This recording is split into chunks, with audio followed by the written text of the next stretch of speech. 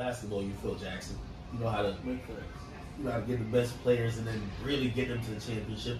But not only that, you see other people, you see the talent in them. Everybody who I've seen you surround yourself with, even at a very early stage, later on they become very successful.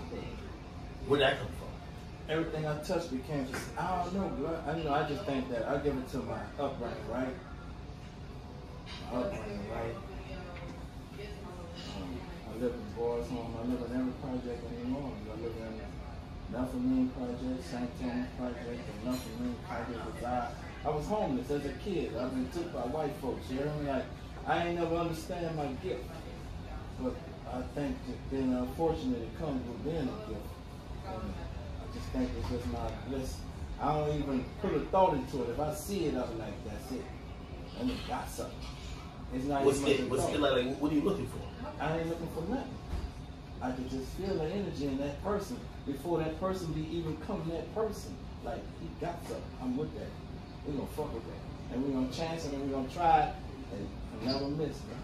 I never miss. Till this day, I never miss. I took niggas from my hood and put them all together. At a young age, nigga, we burnt the Lil Wayne, who was the biggest rapper in the world. What'd you see in him? I saw the potential. I just saw something in the nigga. And I'm a little nigga. I'm a young nigga raising young niggas.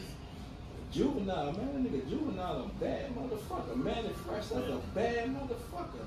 BG, them some bad motherfuckers. Fucking Turk. Nicki and Drake, man, people are the biggest shit in the game, brother. Then I had a bunch of other motherfuckers in my swallow before that, bro. You heard me? Future, Gotti, Cali, Ross sit up underneath forever, stalking my style and peeping my sauce.